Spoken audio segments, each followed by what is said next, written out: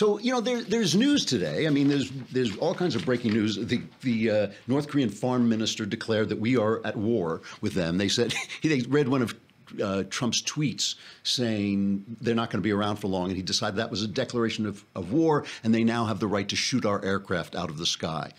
Yeah, I'd try that. That's going to end really, really well for North Korea. Now when you fly over North Korea at night, it's dark because they don't have electricity because they put all their energy into this stupid dictator.